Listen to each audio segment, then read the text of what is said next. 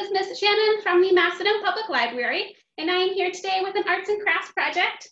So today we are going to be making these egg carton flowers. So this is what we're going to be making. So the materials that you're going to need is an egg carton, and then you also need a canvas of some sort to put your flowers on. So I'm actually just using a piece of cardboard that I painted white on mine. So something a little bit sturdy. If you want to use cardstock, or if you have an actual canvas, you can use that. And then we're also going to need some paint, any color that you would like, and a paintbrush. And then you're also going to need something for our stems. So I am actually using newspaper, and I'm going to roll my stems into little tubes. You can use a pipe cleaner or a straw or anything that you have around the house that you would like to use. Something, or you can even draw it on, but I think the 3D looks pretty cool by using the newspaper. And then we also need some scissors, and then we need glue of some sort. So I'm actually going to be using a hot glue gun. So if you are going to be using a hot glue gun, make sure you have an adult to help you. But you can also just use Elmer's glue. That works as well. So we're going to go ahead and get started. So we're going to need our egg carton, and we're going to open it up, and then we want to cut out the little egg holes. So I'm going to go ahead and cut out one. So this step can be a little bit tricky, just trying to get all the way inside of our carton. So if we need some help from a grown-up,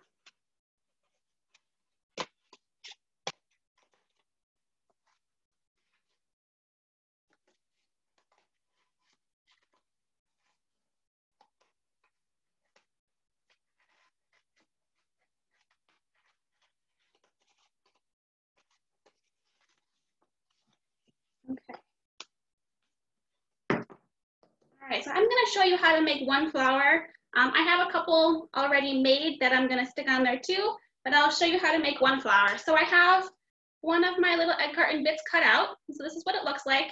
And now we need to shape our flower. So we're going to cut the edges, and in the end, we want it to look like this. So you're going to cut little holes in our egg carton so that it has a flower shape. So you'll have 4 petals by the end when we're cutting. So this is what mine looks like to begin with. And then I already have one started here. So I'm using that as a guide for my other petals.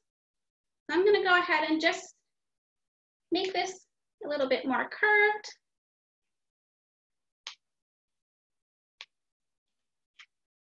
And then for this one, I just need to make a cut down the middle so that it matches my other flowers.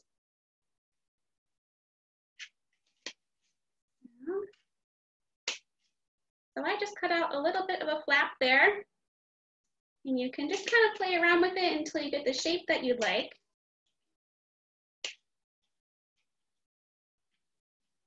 And then we're gonna snip the edges a little bit.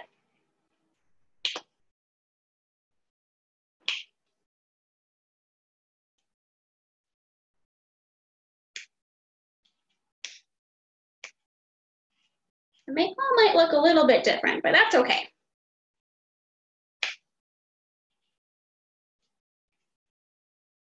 And I would recommend using a cardboard egg carton for this, because we're going to be painting our flowers, and it's not going to stick very well to our styrofoam. So here's my little flower. This is what it looks like. And so now I just need to paint our flower. So I'm actually going to paint my flower purple. So I'm going to put my screen down a little bit so that you can see my space. I have my paintbrush. You can use any kind of paint that you have at home. I'm just going to make a little puddle, and we're going to paint both the inside and the outside of our flower. And again, you can make these any color you would like. You could even make them multicolored if you'd like.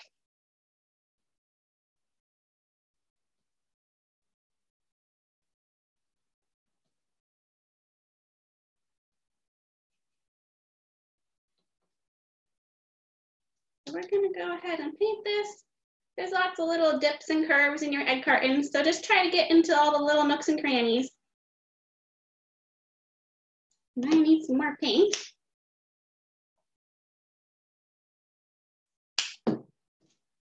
This is a great way that you can recycle your egg cartons and have a fun craft to do for the afternoon. And it is springtime, so it's a perfect springtime craft as well.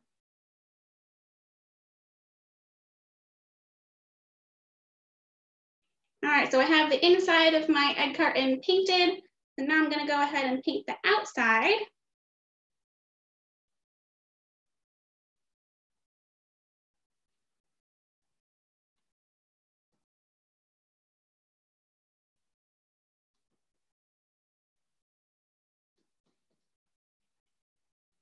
A little bit more pink.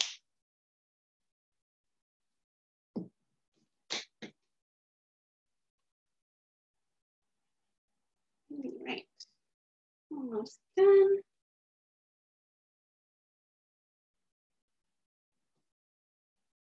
Once you get down to the very end, it will get a little bit messy because you'll run out of space for your fingers to go. You might have to touch it just a little bit to get the rest of the paint on there on your edges.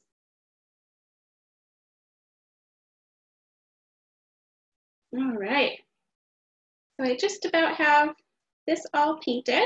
I'm gonna stuff that down real quick, wipe my fingers off. And then on mine, I just have a little different color on the center to be the centerpiece of your flower. So I just used some yellow. So I just squirted a little bit of yellow on my page. And then I actually just used my finger. So I just dipped my finger into the yellow, and then I just kind of put it right in the center of my flower. So it just gives it a little bit of an accent and something cool to look at. I've also seen them with a button inside. You could really use any materials. You could use a button, a pom-pom. You could get creative with your flowers. All right, so while this is drying, we can go ahead and make our stem. Let me get our little area set up for us.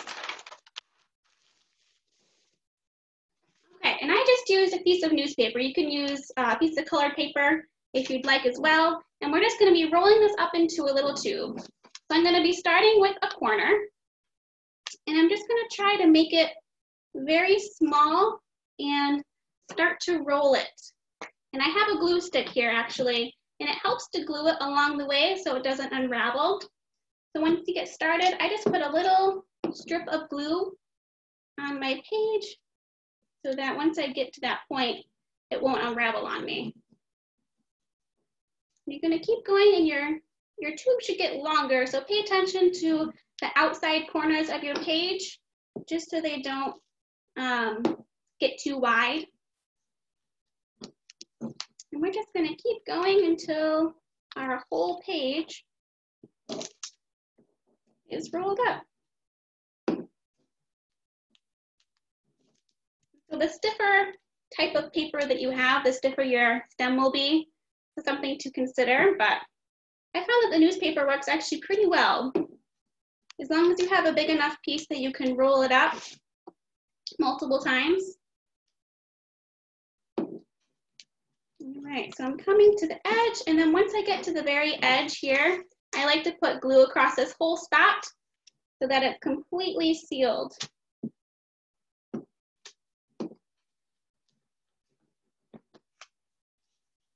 All right, and here's our little tube. I'm gonna put a little glue at the edge that came undone. All right, and we now have our little edge. So I have a couple prepped over here. So I have two little tubes over here, and I'm actually just gonna cut this one in half. So you're gonna measure how long you'd like your stems to be depending on how long your canvas is. Here I have 3, and I'm gonna cut it once more, right about there. And so now I have 4 stems. So there's that. So now you're gonna get your canvas. And again, I just used a piece of cardboard from a cereal box, and I just cut it to size of what I liked, and then I just painted it white. And so then it looks nice.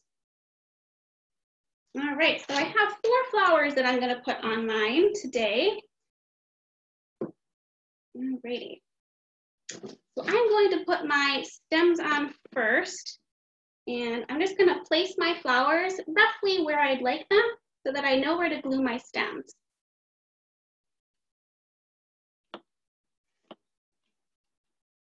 So get it roughly in the orientation that you'd like, and then you'll know where to put your stems. And you want your stems to kind of come to the middle so that it looks like a bouquet. And I take my stem and I just kind of flatten it on one side because we're gonna put it underneath our egg carton a little bit. So we're actually gonna glue it to our egg carton.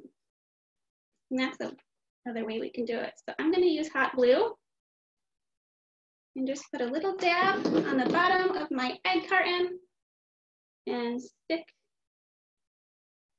my stem on. Press that down, and I'm gonna do that for all of my flowers. I'm going to press down on the end of my stem, put a little glue dot on my egg carton, and stick it on. And again, if you are deciding to use hot glue, just make sure you have a grown-up with you. It is hot.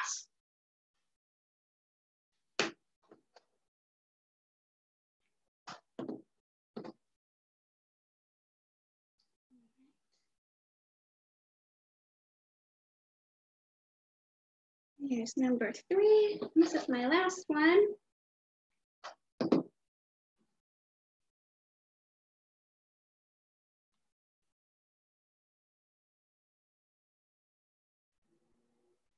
right, so I have all 4 of my flowers ready. So now we just have to place them on our canvas. So I'm gonna put a glue dot all along the bottom here so that our whole thing sticks.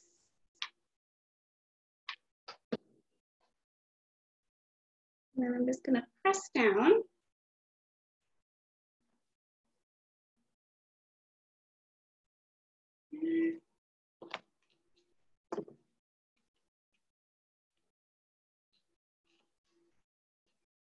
Let's see here.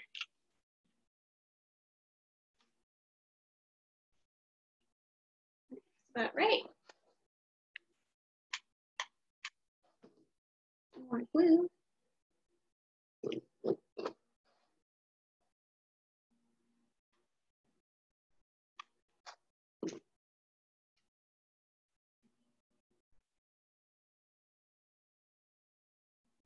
All right, there's number 2.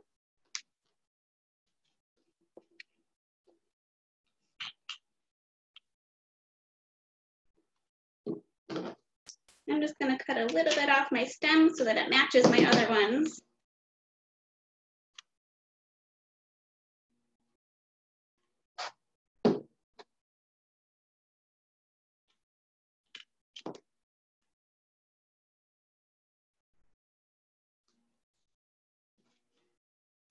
All right, and I have one last one.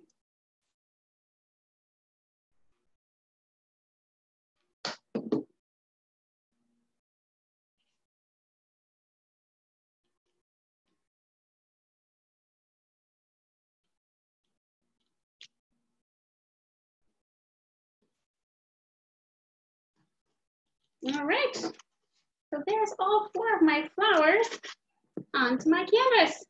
And that's about what it should look like when you're all done. So that is our final product. And I hope you guys make a lovely bouquet of flowers. So thank you so much for joining me. Do you guys have any questions? No? All right. We'll see you again soon.